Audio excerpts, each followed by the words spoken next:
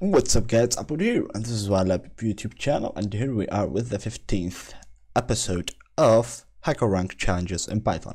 So today's video is about the birthday chocolate challenge. Okay, so alright, let's jump in. We will be given a list that looks like this, okay, and we'll be given the day and the month, or which is which. Okay, the month is the 2 and the day is the 3. Okay, so we'll be given a month and the day. Then what we will need to find is how many chocolate bars. Now each of those is chocolate bar. We want 2 chocolate bars, which is the amount of the month, that the results of add them up is the day. Okay, so we need 2 chocolate bar that if we sum them up we will get 3. And here, for example, we don't and then we return how many ways we can get this. So for example, here we can get 3 by adding 2 chocolates using this way and using this way. So we return 2 ways.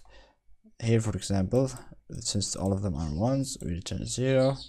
Here, since we got the day 4 and the month is 1, we want 1 chocolate bar that results in total of the days, which is 4. We have 1 that results 4, so we return just 1. Okay, so hope that's clear. Let's jump in.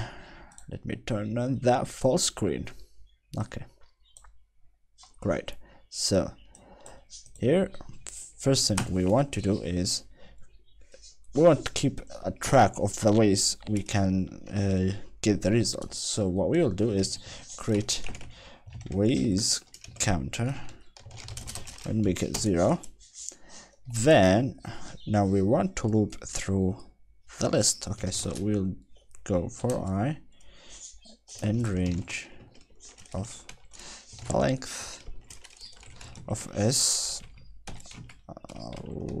Okay,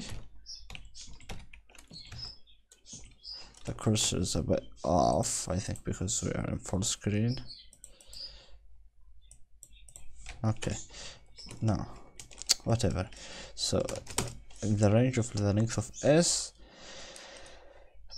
we got our raise counter. So now what we want to get is the total. Okay, so we want to say we will create a variable, we call it total, and we will make it sum I, which we would start at 0. Okay, so we want to get the index from the items from the list, the S list, which is this list over here, or this one over here. So we want to get that, but not all of it. We want just subtract it. So which part we want? We want the parts that starts at I up to I plus the month. So if we started here at 0, which we start at 0, we will get the item that has the index 0 and the item that has the index from the index 0 up to the index 2, because M in the first is it 2. And the third item would be, okay, so we have M as 2, so it would be 2. So what we will get is 1 and 2. So we will sum those 2 numbers, which will be given as subtracted. Let me show you. Okay, let me show you. If we take this, we commented this,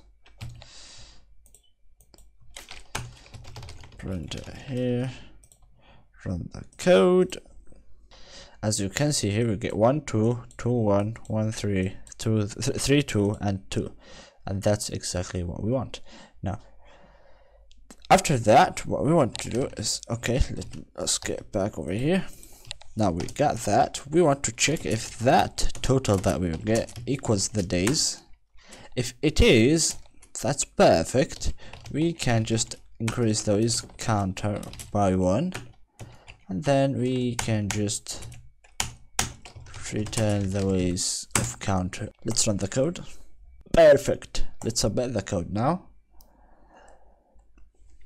Nice. So yeah guys, that's it for this video. Hope you enjoyed.